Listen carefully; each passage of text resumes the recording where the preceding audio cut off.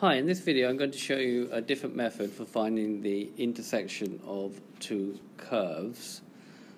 So first of all, let's go to a graphing mode and then let's enter in a graph. So let's go something like x minus 3,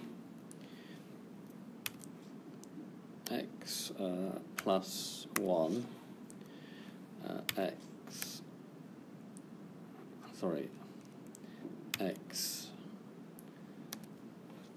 minus 2, and press enter.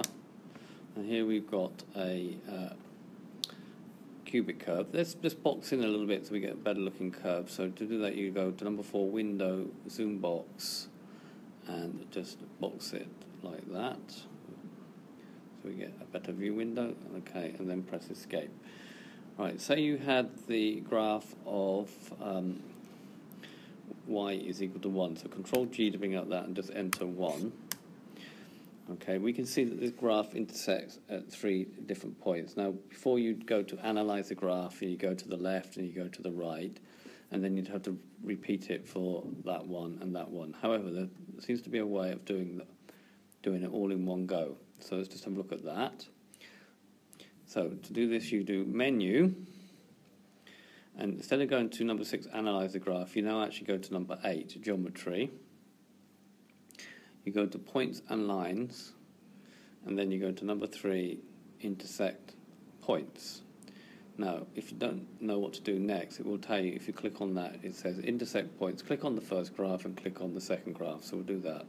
First graph, click, and the second graph, click, and you can see straight away we've now got the 3 points of intersection that have come up straight away, so you don't have to repeat how to do it. Okay, so you've got minus 0.12, 1, 1.71, 1, and 3.20, 1.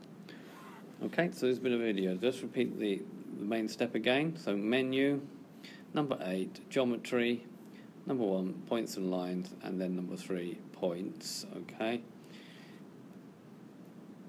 and then you need to click on one graph and then click on the other. Okay, I hope you've understood, and I hope you found this method useful, maybe something you can practice for your exams. Thank you very much for watching.